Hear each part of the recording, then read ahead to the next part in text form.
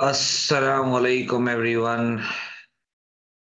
Rafe साहब, ये जो आप हरकतें कर रहे हैं मुझे नजर आ रहा है, प्लीज याद रखिएगा। मैं किक भी कर सकता हूँ आपको।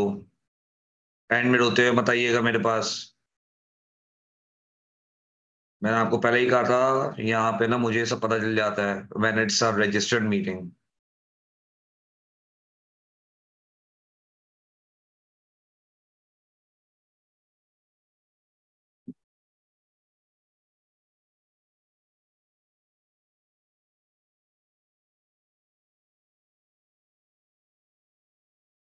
ठीक है।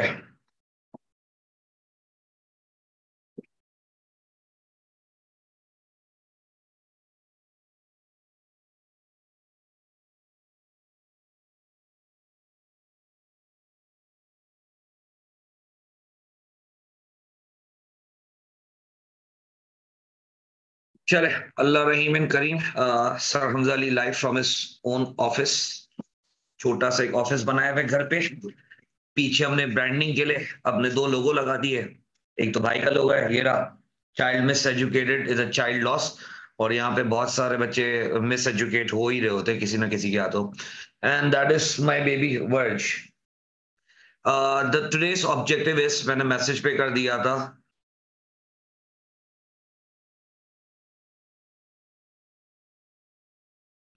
टुडेस ऑब्जेक्टिव इज कि हमने डिस्कस किया था, मैंने मैसेज किया था कि I am going to teach water and forest, तो हम वाटर और फॉरेस्ट करेंगे। Workbook 1 page number 73। We are going to start with the chapter.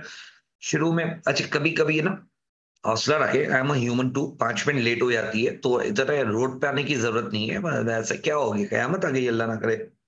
Chill करें। अच्छा, जो सवाल हम कर चुके हैं वो भी हम कर लेंगे, जो नहीं करे वो भी हम कर लेंगे। मैं चैट खोल रहा हूं, लेकिन please please please please please थोड़ा सा पेशेंस रहिएगा।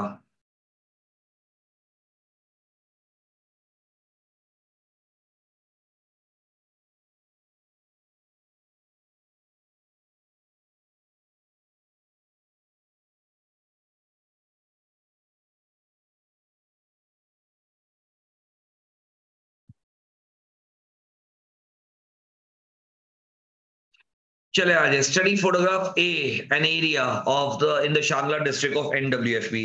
Describe in not more than 2 words the topography relief shown on the photograph. आपको टोपोग्राफी बताना है, आपको रिलीफ बताना है जो कि आपको फोटोग्राफ में नजर आ रहा है। नाउ टोपोग्राफी के अंदर आपको जो पिक्चर में नजर आ रहा हो तो you have to tell that. अगर हम पिक्चर में देखें तो हमें माउंटेन्स नजर आ रहे हैं। दरख्तों की क्वांटिटी बहुत ज्यादा है, तो दरख्तों की क्वांटिटी बहुत ज्यादा है। डेंस वेजिटेशन लिख सकते हैं। माउंटेन स्टीप है तो स्टीप माउंटेन लिख सकते हैं, तो I can use 2 word steep mountains, एक ये आंसर हो सकता है। स्टीप माउंटेन नहीं समझ में आया तो दरख्तों की क्वांटिटी बहुत ज्यादा है, तो you can write dense vegetation as well, तो you can write dense vegetation to. तो स्टीप माउंटेन्स हो गया और दूसरा क्या हो गया, डेंस वेजिटेशन है। Page number 73, workbook 1, Chapter Forest.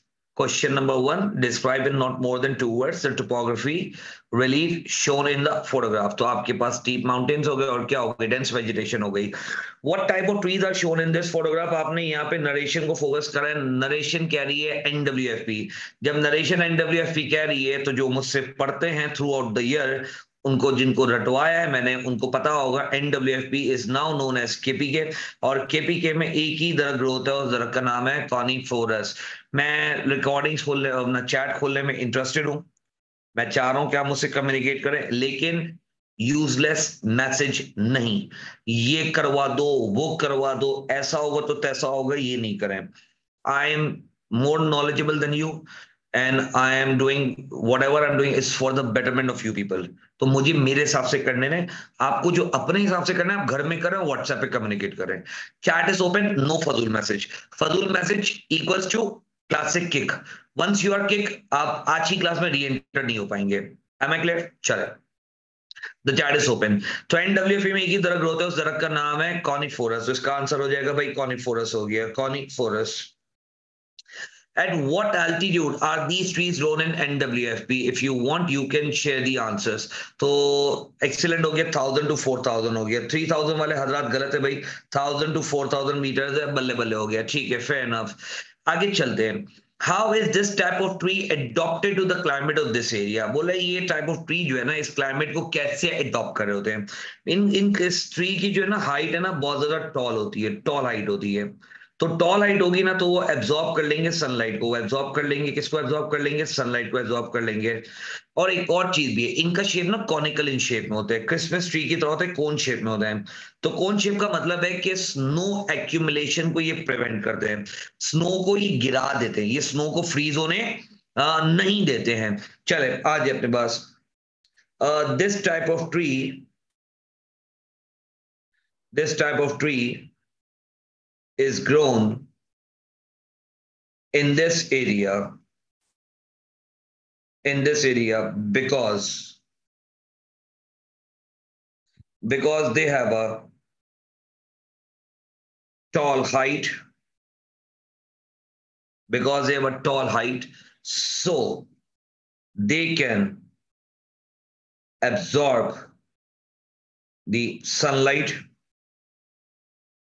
so they can absorb the sunlight, full stop. They have slopy branches and are in conical in shape and are conical in shape, so they can prevent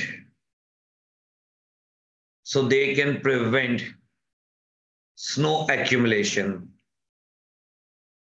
so they can prevent snow accumulation, तो वो snow accumulation को prevent कर सकते हैं, so they can prevent snow accumulation.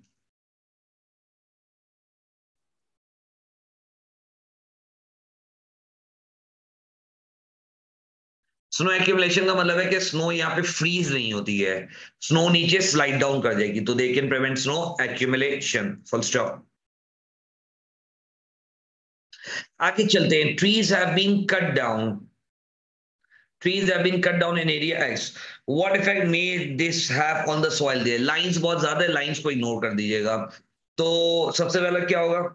सबसे पहले भाई landslides हो सकती है, लैंडस्लाइड के साथ साथ सॉइल लूज हो सकती है, सॉइल अपनी जगह से मूव कर सकती है, और इन सिंपल वर्ड्स आप सॉइल इरोजन कर सकते हैं. आप कौन सी इरोजन कर सकते हो? आप सॉइल इरोजन कर सकते हैं. सॉइल लूज है, सॉइल मूव होगी, सॉइल इरोजन हो सकती है. शामिर यू आर राइट, शहीद यू आर राइट. आमना मैंने आपसे कहा था no useless questions please. Land will become waste, सही है, land will be waste, land will be waste. Infertile soil हो जाएगी भाई, इनफर्टाइल सॉइल हो जाएगी. लड़के ना माशाल्लाह से चीते हो गए. Yes Fiza you are right to. चलो कॉपी पे भी ध्यान दे भाई, कॉपी कॉपी कॉपी पे ध्यान दे बेटा. चैट सेक्शन पे हल्का हाथ रखें, कॉपी शॉपी पे ज्यादा ध्यान दे please.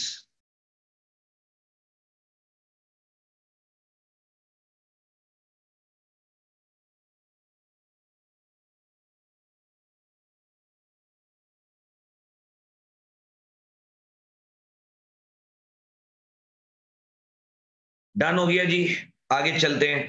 How can डीफॉरेस्टेशन effects water supply? भाई डीफॉरेस्टेशन जो है वाटर सप्लाई को कैसे इफेक्ट कर सकती है? तो डीफॉरेस्टेशन वाटर सप्लाई को ऐसे इफेक्ट करेगी भाई, सबसे पहले जो है ना डैम में सिल्टेशन होना स्टार्ट हो जाएगी. डैम में क्या होना स्टार्ट हो जाएगी? Siltation.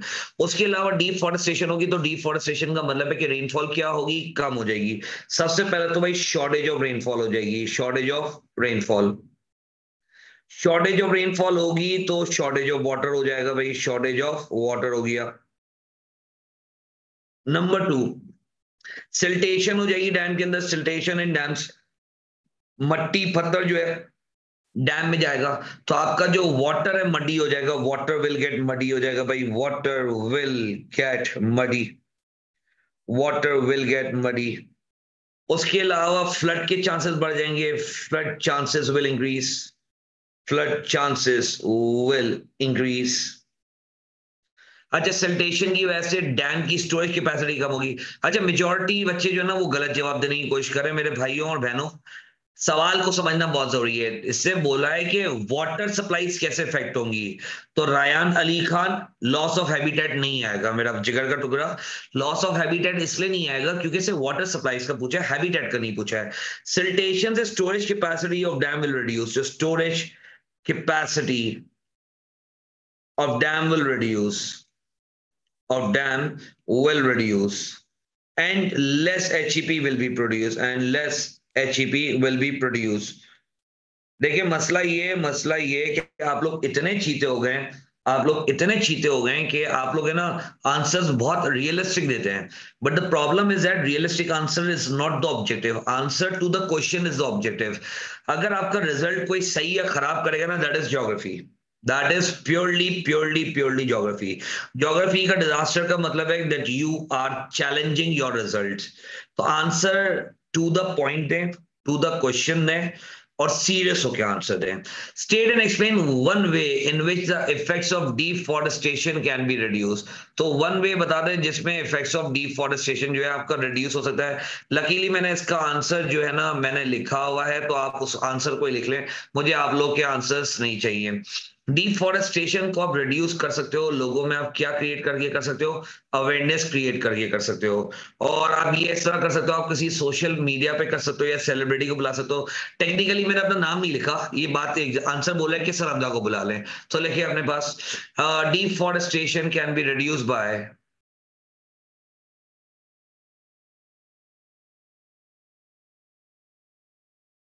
deforestation can be reduced by deforestation can be reduced by creating awareness. Deforestation can be reduced by creating awareness, full stop.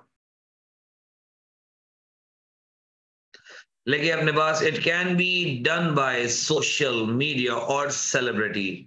It can be done by social media and celebrity. अच्छा, one more thing. Meanwhile you are writing, देखें you are messaging one person, ये आपको लग रहा है, but मेरे पास ना 400 बच्चों के 300 बच्चों के मैसेजेस आ रहे हैं, तो मुझसे ना मैसेजेस है ना स्किप भी हो रही हैं, तो डोंट एक्सपेक्ट कि मैं हर मैसेज का जवाब दे सकूंगा। फाद रजाक आप लिख सकते हो बेटा, आपने लेक्चर पढ़ा है मेरा बच्चा, आप चीते बच्चे भी हैं माशाल्लाह, तो आप है ना जरा है ना इस तरीके से ना वो नहीं करें, जो है शॉकिंग आंसर ना दें। ठीक है मेरा जिगर का टुकड़ा, जल्दी से कॉपी कर लो।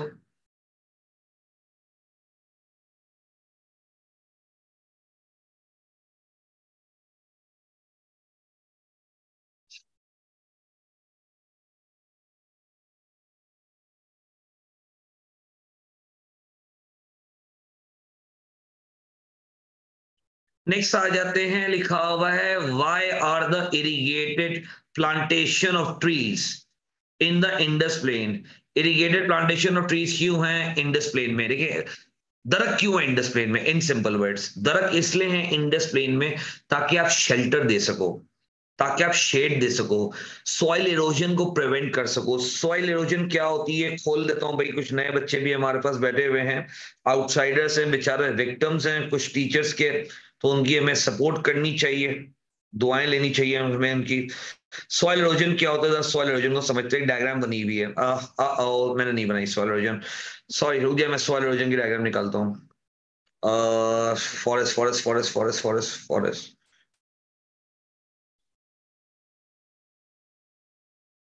ये रहा भाई सॉइल इरोजन। देखिए जब तक ट्री जिंदा होता है, जब तक ट्री क्या होता है, जिंदा होता है, तो वो सॉइल को होल्ड करके रखता है, वो सॉइल को क्या करके रखता है, होल्ड करके रखता है, ये इसकी लेवल है। जब तक ट्री वो क्या होता है, ट्री क्या होता है, जिंदा होता है, तो वो सॉइल को क्या करके रखता है, होल्ड करके रखता है, क्या करके रखता है, होल्ड करके रखता है। और जैसे ही ट्री को आप कट डाउन कर दोगे, तो उसकी रूट्स क्या हो जाएंगी, उसकी रूट्स डेड हो जाएंगी, उसकी रूट्स क्या हो जाएंगी, उसकी रूट्स डेड हो जाएंगी। तो रूट्स जैसे ही डेड हो जाएंगी, तो सॉइल अपनी जगह से जो क्या है वो मूव करेगी, सॉइल अपनी जगह से क्या करेगी, मूव करेगी। ऐसी सिचुएशन को आप बोलते हो सॉइल इरोजन। ऐसी सिचुएशन को आप क्या बोलते हो भाई, ऐसी सिचुएशन को आप बोलते हो सॉइल इरोजन। तो coming back to the past papers, तो इरिगेटेड प्लांटेशन क्यों है इंडस प्लेन में? तो लेकिन अपने पास to provide shelter, to provide shelter, to provide shade, to provide shelter, to provide shade, full stop. To prevent soil erosion, to prevent soil erosion, to prevent soil erosion, full stop. Area को beautify करने के लिए लिखे अपने पास to beautify the area, to beautify the area, to beautify the area. उसके बाद लिखे अपने पास to attract tourist, to attract tourist, to attract tourist, to attract tourists, full stop. To attract tourists, full stop. To prevent from flood, yet to prevent flood. To attract tourists and to prevent flood, full stop. Next आ जाते हैं question number 2।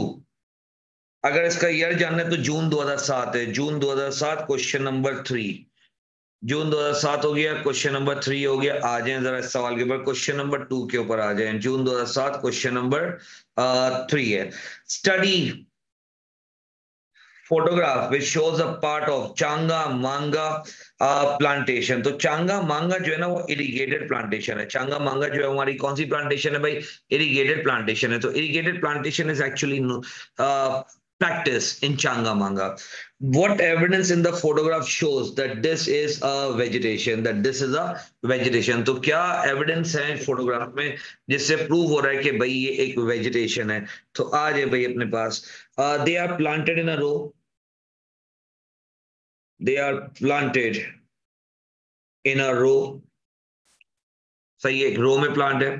They are planted in a row, full stop. आगे चलते हैं। They are equally spaced, they are equally spaced, full stop. They have same height, they have same height, they have same species, they have same species, full stop. Sir ये आप बताइए आपने चांगा मांगा कहां पढ़ाया था? बेटा देखो चांगा मांगा कहां पढ़ाया था मैं आपको दिखाता हूं। आपके भाई के पास हर चीज का एविडेंस है। You can not challenge your brother. तो आपको भाई ने पढ़ाया था इरिगेटेड प्लांटेशन। इरिगेटेड प्लांटेशन में देखो ये एरियाज में लिखा है चांगा मांगा। जिसके पास वर्कबुक है वहां भी लिखा होगा I can bet on my self. ठीक है ना, इतना भरोसा मैं रखता हूं अपने आप पे, एंड मैं आप पे भी रखता हूं। आप चैलेंज नहीं कर सकते भाई को, सही है। तो ये हो गया आपके पास एविडेंस। तो सेम हाइट है, सेम शेप है, सेम स्पीशीज है। ठीक है, आगे चलते हैं। बेटा ये अरूबा ये इरिगेटेड प्लांटेशन की जो है ना वो है स्पीशीज है। नेक्स्ट आ जाते हैं। Why is the plantation being irrigated? भाई प्लांटेशन को जो है ना वो इरिगेट क्यों करते हो भाई? प्लांटेशन को आप इरिगेट करते हो क्योंकि रेनफॉल कब होगी मुझे नहीं पता। रेनफॉल कब होगी मुझे नहीं पता। बारिश कब होगी मुझे नहीं पता। पानी आएगा कि नहीं आएगा मुझे नहीं पता। तो मुझे इरिगेशन करनी पड़ेगी। तो शॉर्टेज ऑफ रेनफॉल है, शॉर्टेज ऑफ रेनफॉल। इसका भी आंसर बता दूं, इसका भी आंसर मैं लिखवा चुका हूं। आओ जरा इसका भी आंसर दिखा देता हूं भाई आप लोगों को। एविडेंस के साथ दिखाएगा भाई इंशाल्लाह ताला। आज प्लीज रुक जाओ, जरा हौसला रखो, कीबोर्ड के मुजाहिदीन नहीं बनो भाई, हल्का हाथ रखो कीबोर्ड पे। ये रहा देखो भाई, वाटर रिसोर्सेज आपको पढ़ाया था इंशाल्लाह अल्हम्दुलिल्लाह। और यहाँ पे लिखा हुआ है कि why do we need irrigation. तो क्वांटिटी ऑफ रेनफॉल नहीं पता मुझे, टाइमिंग ऑफ रेनफॉल नहीं पता मुझे, वेरिएशन है रेनफॉल के अंदर, इसीलिए मुझे क्या करनी पड़ती है? इरिगेशन करनी पड़ती है। तो आए जरा आंसर पे लिखते हैं shortage of rainfall, variation in rainfall and timings are not confirmed, and timings are not confirmed.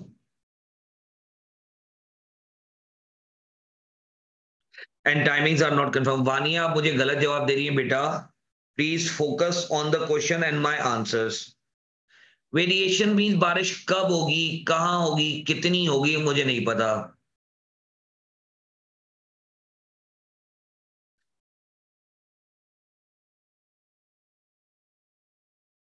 लिखा हुआ है why is the water level in the canal lower than the ground around it. बोले ये जो water है ना ये बहुत ही लोअर है, मैंने हाईलाइट कर दिया है, फ्लड को अवॉइड करने के लिए, वाटर लॉगिंग से प्रिवेंट करने के लिए। क्या आंसर दिया है फिजा और आप लोगों ने यार, अरे बात जबरदस्त हो गया। ये चाहिए होता है मुझे पूरा साल। पूरा साल तुम लोग साले ये खुशी देते नहीं हो। चेक करो नूर, चेक करो चेहरे में कितना आ गया है। To avoid flood, to avoid flood, to prevent water logging. चले कम से कम एक चीज तो करी आप लोगों ने, मार्केटिंग तो आप लोगों से होती नहीं है, खुशी तो लेकर आए भाई के मुंह पे। यस सूर्या ये भी अच्छा है, to keep water table low, to keep water table low. Sorry मुझे भूख लग रही है, मैं नाखून खा रहा हूं। It's a bad habit, copy मत करना। अच्छी चीजें भी कॉपी करें, कुछ हैं चीजें। चले आगे। State to domestic use of word, भाई डोमेस्टिक यूज ऑफ वर्ड बताएं प्लीज। फ्यूल वर्ड हो गया, फायरवुड हो गया, fuel word, firewood, fuel word हो गया, फायरवुड हो गया, फर्नीचर हो गया, कंस्ट्रक्शन हो गया, फेंसिंग हो गया। मैं तुम लोग को हमेशा से कहता था आपका भाई चीता है, अब लोगों को यकीन नहीं होता था। सुनते नहीं है ना बात, बाद में तो रिग्रेट करते हैं। हाँ चिल्लाता रहता था, सही कह रहा था। फेयर इनफ, आगे चलते हैं। Like I said I am not seeing all the messages, मेरे रिप्लाई का एक्सपेक्टेशन ना रखें, thank you. Explain how word is use in industry in transport. अच्छा मुझे एक चीज याद, पता है रुक जाओ यार, मैं जरा एक चीज बोलना चाहता हूँ, रुक जाए। आई थिंक हमारे बीच में बहुत सारे बच्चे ऐसे होंगे जो शुरुआत से ही पढ़ रहे होंगे, जून से जुलाई से पढ़ रहे होंगे। There are so many student, मतलब 600-700 बच्चे तो थे। अगर मेरी क्लासेस कोई ऐसा बच्चे जो कि सीरियसली सुनता है, मैं एक डायलॉग अपना याद दिलाता हूँ। मैंने आप लोगों को एक बात बोली थी, अर्ली डेज की बात कर रहा हूँ मैं, जुलाई अगस्त की बात कर रहा हूँ, मैंने चैट क्लोज की, मेरी बात को सुनिएगा। मैंने आपको कहा था, मैंने कहा बेटा देखो शुरू में जो है ना मैं आप लोगों को टाइम देना चाहता हूँ, लेकिन शुरू में आप लोगों को मेरे टाइम की कदर नहीं होगी। क्यों कदर नहीं होगी? क्योंकि आपके एग्जामिनेशन में होगा बहुत ज्यादा टाइम। आप बोलेंगे सर हमजा तो बेले रुक जाते हैं हमारे लिए।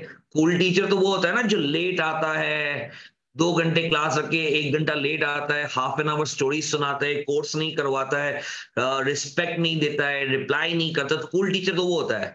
वो टीचर जो टाइम पे आ जाए, टाइम पे कोर्स खत्म कर दे, इंडिविजुअल अटेंशन दे, वो कूल टीचर थोड़ी होता है, वो तो मीडियोकर टीचर, वो तो स्टूपिड टीचर है। आई टोल्ड यू आप लोग मेरे टाइम की वैल्यू नहीं करेंगे, और एंड में जब आप लोग मेरे पास आएंगे तब मेरे पास टाइम नहीं होगा आप लोगों को रिप्लाई करने का। अगर मेरी ये बात आपको याद हो तो ये सबक सीखेगा। और ग्रेड 11 में जब किसी टीचर के पास पढ़ने के लिए जा रहे हो ना, तो भाई से मशवरा लीजिएगा। इस साल बहुत मशवरे दिए थे जो कि सही साबित हो रहे हैं, बहुत सारे बच्चे जानते हैं ये बात। और मशवरा लेने के बाद ना मेरी इस नसीहत को फॉलो कीजिएगा, स्टार्टिंग से पढ़ना होता है, एंड में पढ़ना इज स्टुपिडिटी। स्टुपिडिटी, समझ आ रही है बात? Chat is open now. तो लिखा हुआ है explain how would is use in industry and transport. तो भाई वुड को हम कैसे यूज करते हैं इंडस्ट्री और ट्रांसपोर्ट के अंदर? Would is actually a raw material. Would is actually what? Would is actually a raw material for furniture, for cards, block cards हो गया। लेकिन अपने पास वुड इज, आपका भाई देखो कितनी प्यार से अंग्रेजी में लंबी करेगा भी। Would is raw material for many industries such as paper, comma, furniture, comma, pencil, and sports goods. And sports good. Full stop. लेकिन अपने पास in transport, it is used to make ships, railway, tracks, and carts. And carts. Full stop. Like I said, you're welcome. आगे चलते हैं। What is sustainable forestry? Sustainable forestry बोलती है कि दरख्तों को आप ऐसे यूज करो कि करंट जनरेशन में यूज कर सके और फ्यूचर। 3 मार्क के सवाल अब नहीं आते, 2 मार्क का सवाल आएगा, तो डेफिनेशन पे चिल्लाइएगा मत कि why this definition is so small. ठीक है, डेफिनेशन स्मॉल नहीं है, approach is small. Look at the bigger picture, 2 bigger pictures. लेकिन अपने पास यहाँ पे ना प्रोफेशनल्स भी आना चाहिए मेरे ख्याल से ना, वो प्रोफेशनल्स अकेला रह गया है। मैं अगली क्लास तक बनवाता हूँ इसके लिए। यूटिलाइजेशन, यूटिलाइजेशन ऑफ मिनरल्स, या utilisation of forest in a way that it can be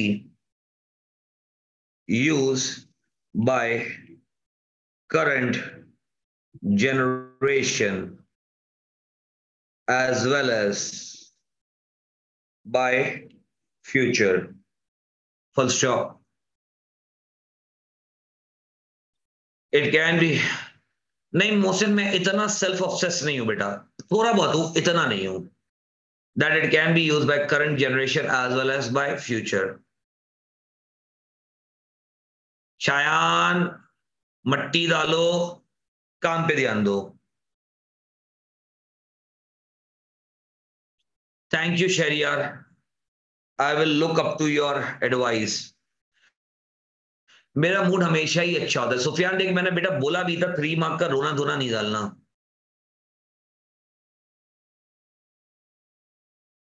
ये अब 2-3 मार्क का नहीं आएगा भाई, अब ये 2 मार्क का आएगा, समझ आ रही है बात?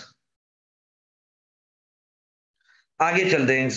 Question number 3, study figure 3 a map of the environmental, study figure 3 a map of the environmental damage in Pakistan. भाई ये इन्वायरमेंटल डैमेज हो रहा है, जैसे तुम लोग अभी मेरे साथ जो है ना इमोशनल डैमेज कर रहे हो मेरा, बुरी बात। Study figure 3 map of the environmental damage in Pakistan. तो भाई डिफॉरेस्टेशन है, अनसेफ ड्रिंकिंग वाटर है, मरीन पोल्यूशन है। पोल्यूशन से ना मुझे ना कुछ याद आ जाता है। सही है, मैं पोल्यूशन से राइमिंग कुछ और है, मैं बताना नहीं चाह रहा। सही है, तो थोड़ा सा इग्नोर कर देते हैं हम। तो equivalent to pollution he actually वो मसला सारा ही है। चले, मत रखो दुखती रग पे मेरे हाथ नहीं रखो। अबे यार, यार तुम लोग बहुत डैश हो यार, ऐसा नहीं होता यार, ऐसा नहीं होता प्लीज। यार गंदे गंदे नाम ना लिखो, चैट गंदी होती है प्लीज। सही ना? चलो आ जाते हैं। तो भाई ये डिफॉरेस्टेशन है, अनसेफ ड्रिंकिंग वाटर है और मरीन पोल्यूशन हो गया है। सही है, आगे चलते हैं। लोकेट, या अच्छा ये है नवंबर 2008 का सवाल, नवंबर 2008 question number 2। Locate the areas bye deforestation, most affected by deforestation. तो ऐसे एरिया बताएं जो मोस्ट अफेक्टेड हैं बाय डिफॉरेस्टेशन। तो मोस्ट अफेक्टेड कौन है डिफॉरेस्टेशन से? जरा देखो, जरा मैप को देखो प्लीज। सही, पंजाब नहीं, Punjab is the province, area बताना है भाई। Punjab is the province. ठीक है भाई, नॉर्दर्न पार्ट्स ऑफ एनडब्ल्यूएफपी है, अपर बलूचिस्तान है। ठीक है, fair enough, fair enough, fair enough. सही है, यू पीपल आर राइट। हम जरा मेरे आंसर को देख लेते हैं अपने पास। लेकिन areas, areas affected by deforestation is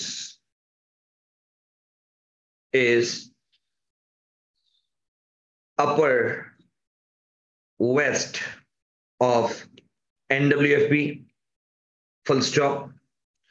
Few areas of northern Balochistan as well. Few areas of northern Balochistan as well. Yes, you can mention the cities. Avoid करें, मांगा नहीं है ना यार, तो अवॉइड करें प्लीज। आगे चलते हैं। Study photograph, describe the scene. भाई सीन बोले, डिस्क्राइब कर दो सीन क्या है। तो भाई ये रगिड टोपोग्राफी है। रायान क्या तू दिमाग में बैठा हुआ है मेरे? सही है, टाइनी बुशेस है। सही है, माउंटेन्स है मोशन। मीकात बेटा भाई पुराना सवाल है ना, तो एनडब्ल्यूएफपी लिखेंगे। अच्छा लंबी करे बगैर हम लिख लेते हैं पॉइंट्स में। रगिड टोपोग्राफी हो गया, रगिड टोपोग्राफी। Rugged topography. उसके बाद लिखिए अपने पास सही है स्पार्स वेजिटेशन, स्पार्स वेजिटेशन। उसके बाद लिखिए tiny bushes, tiny bushes, full stop. Sharp edges, sharp edges, full stop. Bad land area, sparse का मतलब होता है कम, बैड लैंड एरिया। यार लिटरली आई कांट बिलीव के we are just going for the last month. Last month है, तुम लोग छोड़ के चले जाओगे, मुझे अफसोस इस बात का होगा कि तुम लोग साले मुड़ के पूछोगे नहीं कि यार सर हमजा आप कैसे हैं? मेरे को इस बात का बड़ा गम होता है। यू नो, ये इट्स बीन लाइक माशाल्लाह से 10 साल हो गए टीचिंग करते हुए। More than 15 to 20,000 students I guess अब पढ़ा ही लिए होंगे, इससे ज्यादा ही पढ़ा लिए होंगे। The worst part of this profession पता है क्या? वर्स्ट पार्ट इज कि जब मोहब्बतें बढ़ जाती है ना, जब अंडरस्टैंडिंग बढ़ जाती है, वो कब होती है? जब एग्जाम करीब आ रहे होते हैं, सही ना? जब अटैचमेंट होती है, साला उसके एक आध महीने बाद तुम लोग छोड़ के चले जाते हो। एंड देन मैं ना इस रूम में आऊंगा, इस ऑफिस में भी नहीं आऊंगा, क्योंकि क्लासेस ही नहीं हो रही होती है। मेरी ये प्लानिंग की एरिया होती है, यहाँ पे मैं ना वर्किंग करता हूँ अपनी, how to make my teaching better. और obviously it's quite normal that you will be occupied with new teachers, ठीक है, and you will be busy in your grade 11। but the thing is that कि भाई जब नए बच्चे आते हैं ना, जैसे तुम लोग आए थे, तो जहर लग रहे होते, वो पुराने बच्चे याद आ रहे होते, फिर तुम लोग से मोहब्बत हो जाती है तो तुम लोग जा रहे होते, फिर नए बच्चे आएंगे तो वो नए बच्चे जहर लगेंगे, फिर उनसे मोहब्बत होना स्टार्ट हो जाएगी। This is the worst part. लेकिन बेस्ट पार्ट पता है क्या? बेस्ट पार्ट ये कि आई गेट एन अपॉर्चुनिटी कि मैं बहुत सारे लोगों को ना, आई कैन है ना make their future, I can change their perceptions, मैं उनके माइंडसेट को चेंज कर सकता हूँ, मैं उनको है ना मोटिवेट कर सकता हूँ, मैं उनको है ना सही रास्ते पे ला सकता हूँ। Yes I am not the perfect person, मेरे अंदर बहुत फ्लॉज है, बहुत फ्लॉज है, लेकिन कुछ हद तक कहीं ना कहीं छोटी मोटी अच्छाइयां भी हैं। Where I come to the class ना, मेरे पता है दिमाग में एक ही चीज होती है, जब मैं क्लास के अंदर आऊं ना, तो मैं मेक श्योर करूंगा मैं किसी बच्चों को ना मैनिपुलेट ना करूं, मैं किसी बच्चे को ना गलत गाइडेंस ना दूं। मैंने ये जो कैच लाइन बनाई है, a child miss educated is child loss, ये मेरे साथ बचपन में होता था। My teachers used to do that. वो है ना गुमराह करते थे, वो है ना मुझे है ना गलत ट्रैक पे लेके जाते थे। जो मेरी वीकनेस थी ना, उन्होंने मेरी वीकनेस पे कभी वो काम ही नहीं किया। दैट इज वाई मैंने 14 मार्क के टेस्ट रखे, दैट इज वाई मैंने हर महीने दो दो तीन दिन टेस्ट रखे, दैट इज वाई मैंने मिड टर्म लिया, दैट इज वाई मैंने ग्रैंड टेस्ट लिया। तो I just wanted to make sure कि यार कल बच्चा जब मुझसे पढ़ कर जाए ना, उसके दिमाग में एक बात तो यार, हमजा जैसा भी है उसने मेहनत पूरी करी है। दैट्स वाई मैं भी ऑनलाइन क्लास भी डेली बेसिस पे ले रहा हूँ, कि कल आपको ये ना पता चले यार, यार हमजा ने एंड में मेहनत नहीं करी यार। मैंने इसीलिए इफ्तारी के बाद अलग क्लास ली, अभी मैं अलग क्लास ले रहा हूँ, कल मैं अलग क्लास लूंगा। I wanted to make sure कि कल जब हम एक दूसरे को अलविदा करें, तो आपके दिल में एक बात हो यार, no matter how bad person I am, but he gave his best when there were exams, when there were exams, when student needed me the most, I was there for them। मैं बस इस feeling के साथ ना अलविदा करना चाहता हूँ। एनीवेज मैं रो पड़ूंगा, तुम लोग लाइव है ना यूट्यूब पे लाइव चल रहा हूँ, साला कोई देखेगा हमदली रो रहा है, अच्छा नहीं लगेगा, वैसे ही साले ना बहुत सारे दुश्मन बैठे हुए। एनीवेज चलो आगे शागे चलते हैं। Explain this why scenes such as this are caused by the deforestation। बोला ये जो सीन है ये डिफोरेस्टेशन से कैसे होता है? ये सॉइल इरोजन है। ये क्या है? ये सॉइल इरोजन है। तो ये सॉइल इरोजन क्यों हुआ था? क्योंकि डिफोरेस्टेशन किया था। क्या करा था आपने? डिफोरेस्टेशन किया था। लिखिए अपने पास द रूट्स, आंसू निकलवाई दी ना तुम लोगों ने बगैर, तो टीयर्स भी आ गए। लिखिए अपने पास the roots of the tree holds the soil. Soil erosion का कॉन्सेप्ट लिखेंगे, the roots of the tree जो है ना वो क्या करती है? वो सॉइल को होल्ड करती है। The roots of the tree hold the soil. तो जब मैं दरख्त काट दूंगा तो रूट्स क्या हो जाएंगी? डेड हो जाएगी। लेकिन the roots of the tree hold the soil. After deforestation, after deforestation, after deforestation, the roots will die and they won't be able to hold the soil. This will lead to soil erosion and scenes like in the picture. In the picture, the area is dry. The area is dry because there is less rainfall. The area is dry because there is less rainfall, and that is why the mountains are dry. That is why the mountains are dry. Full stop.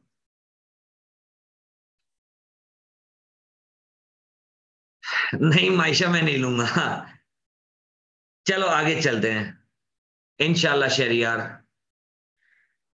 Study figure 3. Locate one area of unsafe drinking water. Unsafe drinking water बताओ. Unsafe drinking water की location क्या है? Unsafe drinking water coastal area हो गया. ये Kharan desert हो गया. Coastal area and क्या हो गया? खारान डेजर्ट. प्लीज सही है. लेकिन अपने पास coastal areas and Kharan desert. Coastal areas and Kharan desert. Southern Balochistan भी लिख सकते हैं आप. मरीन पोल्यूशन बता दें. मरीन पोल्यूशन क्या है? मरीन पोल्यूशन ये रही. ये कौन सा डेल्टा? अरीबा क्या चीटी चल रही है लड़की तू? इंडस डेल्टा हो गया. बेटा आप लोग जो आंसर बोले they might be right, but मैं नहीं देख पा रहा. मेरी चैट पे इतने मैसेजेस आ रहे हैं ना, मैं कसम खुदा की मैं हेल्पलेस हूं. I swear to God I want to reply each and every one of you, but मैं नहीं कर पा रहा. मैं वीडियो बना के भेजूं, एक एक सेकंड में ना 50-50 मैसेज आ रहे हैं. मैं कैसे देखूं? मैं या तो पास करवा लूंगा या मैसेज देखूंगा. तो प्लीज माजरत तहे दिल से माफी चाहता हूँ. मरीन पोल्यूशन में आप इंडस डेल्टा लिख दे भाई. इंडस डेल्टा सही है.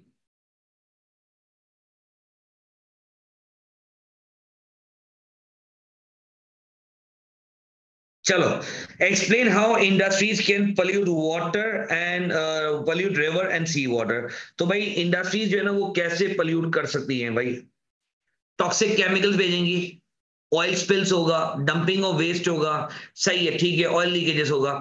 यार मैसेजेस देखो यार. मेरी चैट में ना 100 मैसेज आ रहे हैं. पता है कितने? 721 100 मैसेजेस आ रहे हैं. इतने मैसेजेस आ रहे हैं. मैं I am going to make a video and I am going to send you a video. तब तुम लोगों को ना यकीन आएगा मेरी बात. आज ये लेके अपने पास अनट्रीटेड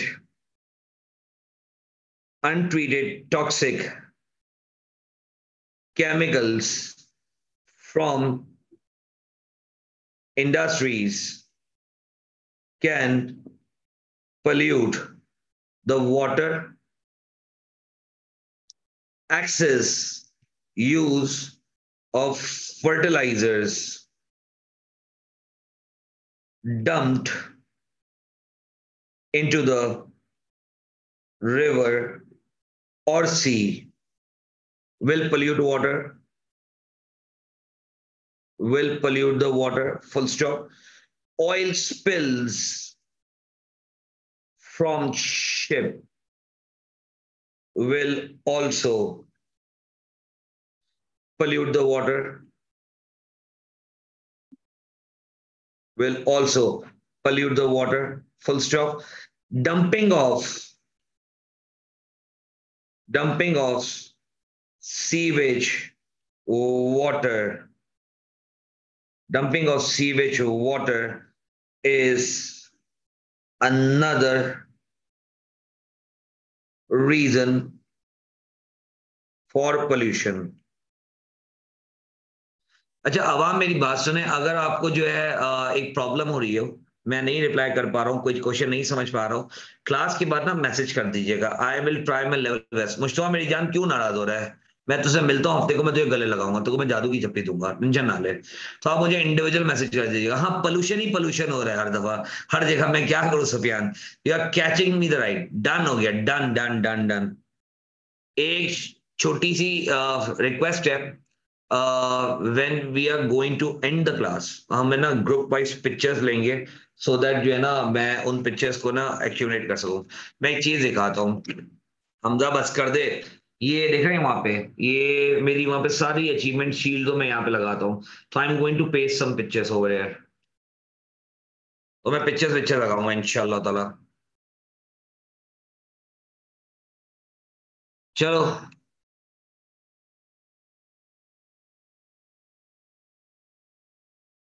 अबे रोने धोने छोड़ो, पढ़ाई पे ध्यान दो। तुम लोग क्या कर रहे हो? ये देखो, ये कैसे गंदे गंदे मैसेजेस आ रहे हैं मुझे, आप लोग देख रहे हैं? देखो ये मुसीबत होती है।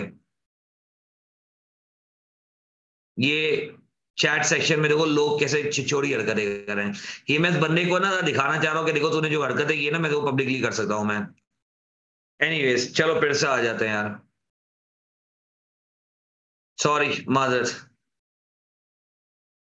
अभी ये जो भी बंदा है ना, इसको मैंने ना पब्लिकली ना सही कर दिया है। अब वो आइंदा ऐसी हरकतें नहीं करेगा।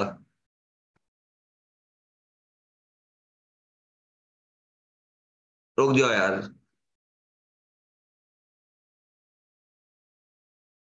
चलो। अब देखो, ये जो भी इंसान है ना उल्ट पटांग हरकतें नहीं करना, मैं फिर से दिखा दूंगा सबको। सही है। आई ईट वेल। ये देखो, ये किसी एजेंट ने भेजा है, ये एजेंसी का बंदा आया हुआ है, ये लगता है किसी जगह से। वो इस तरह की हरकतें कर रहा है। ठीक है। जबरदस्ती तो है नहीं किसी को। आगे आगे चलते हैं।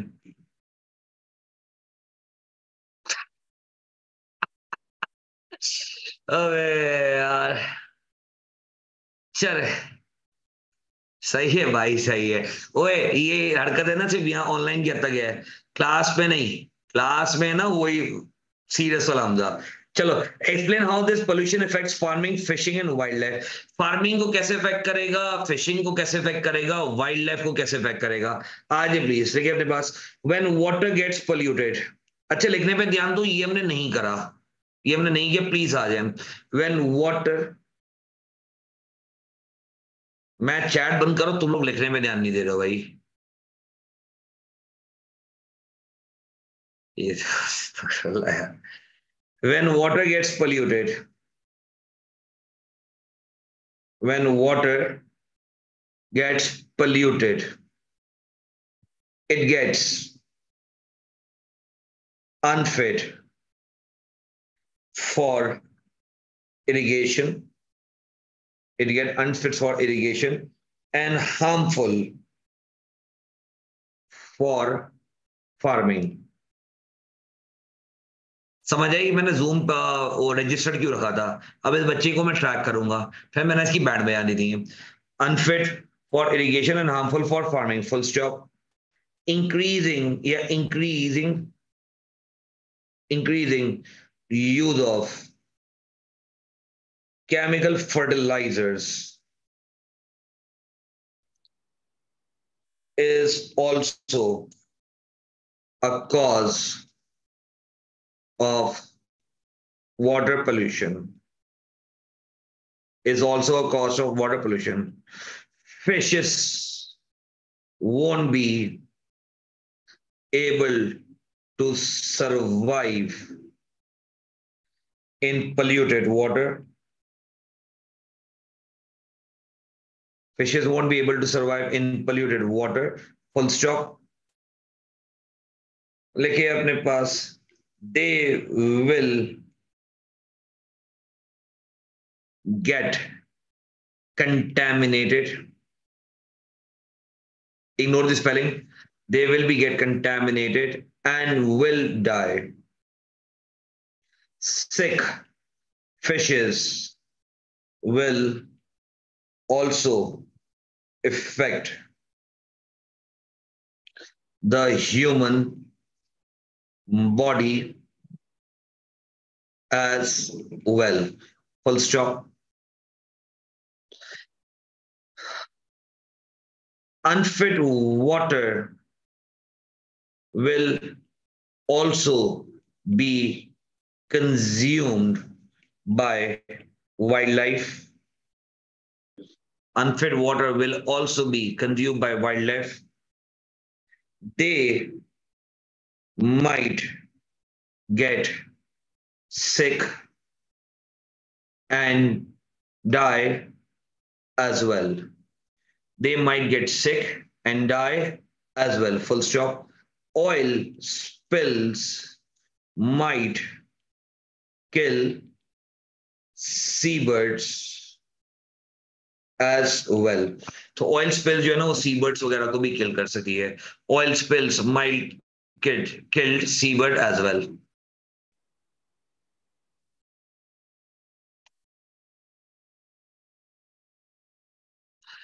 बेटा ये क्यू बॉक्स वाला सवाल नहीं है। यस उमामा, उमामा लिख सकते हैं हम ये। यूट्रोफिकेशन भी लिख सकते हैं बेटा। एक और सवाल, एक और सवाल, एक और सवाल, एक और सवाल। आगे चलते हैं। एक और सवाल, ये क्वेश्चन नंबर 4 करते करते हैं। उस्मान जी मेरा जिगर का टुकड़ा, वन मोर क्वेश्चन। हाय, नहीं, one more question please. Next आ जाए क्वेश्चन नंबर 4। जून 2010 का सवाल है भाई, जून 2010 पे आ जाओ, ये सवाल आखिरी है।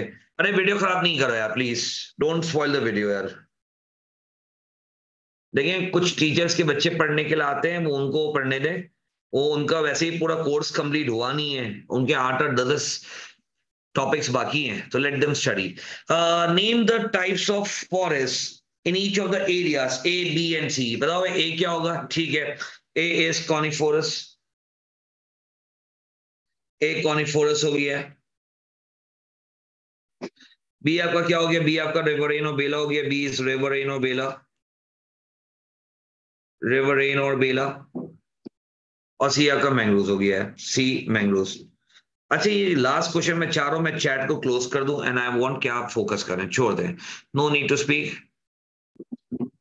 अरे हमजा हसन, मैं मजाक, मुझे पता है मजाक कर रहे हो, तुम्हारी चैट खुल गई गलती से, मैंने क्लिक किया तुम्हारे मैसेजेस पढ़ने के लिए, वो स्क्रीन पे आ गई। चिल कर यार।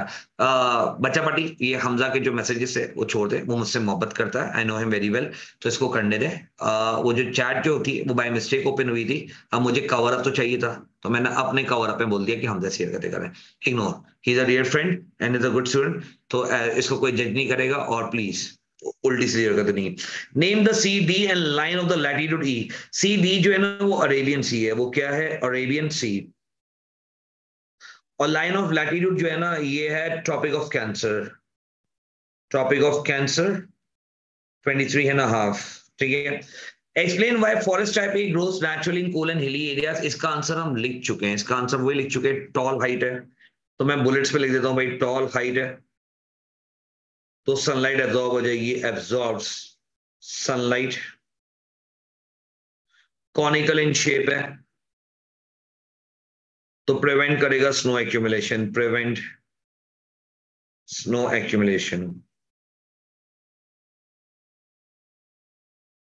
Prevent snow accumulation. ठीक है, ये वही जो क्वेश्चन नंबर 1 हमने किया था। ठीक है, serious. Explain why it is important that the forest by the coast are protected. तो कोस्ट पे जो फॉरेस्ट होते हैं ना वो मैंग्रोव्स होते हैं, कोस्ट पे जो फॉरेस्ट होते हैं वो कौन होते हैं? मैंग्रोव्स होते हैं। तो मैंग्रोव्स को प्रोटेक्ट करना इतना इंपॉर्टेंट क्यों है? मैंग्रोव्स को प्रोटेक्ट करना इसलिए इंपॉर्टेंट है क्योंकि वो एब्जॉर्ब करते हैं शॉक वेव्स को, absorb shock waves, natural disaster से प्रिवेंट करते हैं, prevents natural disaster, prevents natural disaster. Breeding ground for fishes है, breeding ground for fishes, fishes के लिए फूड प्रोवाइड करते हैं, फूड फॉर फिश है। वो क्या है? प्लैंकटन है। तो इसलिए जो है ना फिशेस को ना अपना मैंग्रोव्स को प्रोटेक्ट करना जो है ना इंपॉर्टेंट है। ठीक है, इन सिंपल वर्ड्स मैंग्रोव के फीचर्स को लिखना था।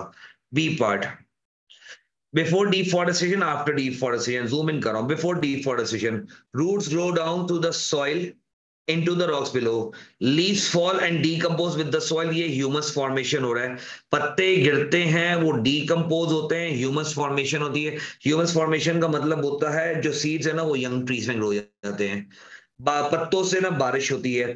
Water flows on the surface and water moves through the ground. तो वाटर सरफेस के ऊपर भी जाता है और ग्राउंड में भी आता है, क्योंकि रूट पानी को क्या करती है? एब्जॉर्ब करती है।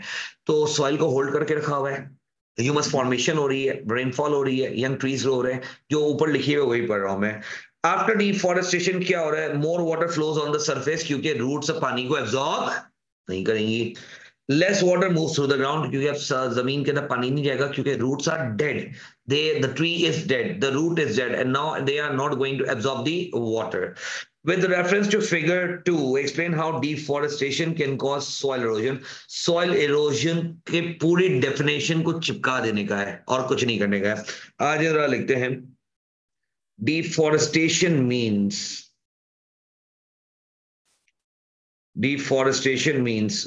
reckless cutting of trees. Full stop. Like when the tree is alive,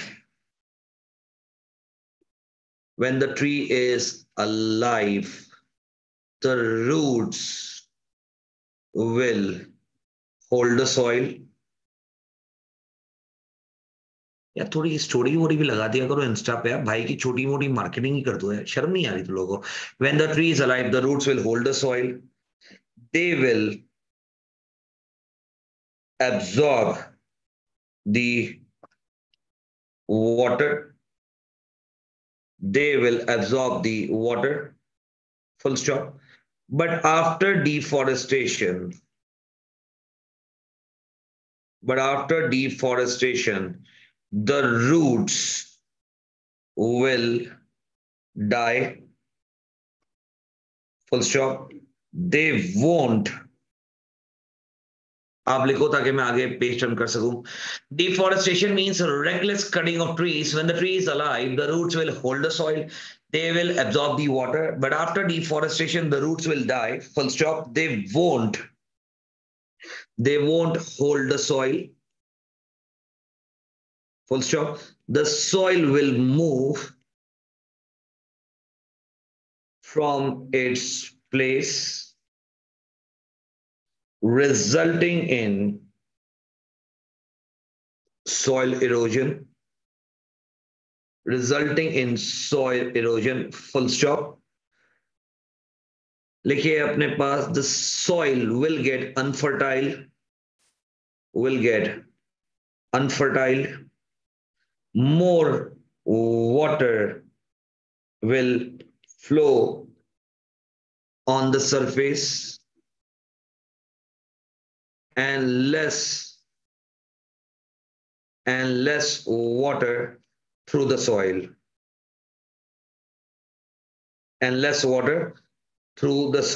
Full stop. There has been development of forests in lowland areas of Punjab and Sindh using irrigation. Why is irrigation? For plantation of new trees. ये वही answer है जो पहले किया था. Shortage of rainfall, variation in rainfall. आज हमने पास low rainfall, less rainfall, shortage of rainfall, variation in rainfall,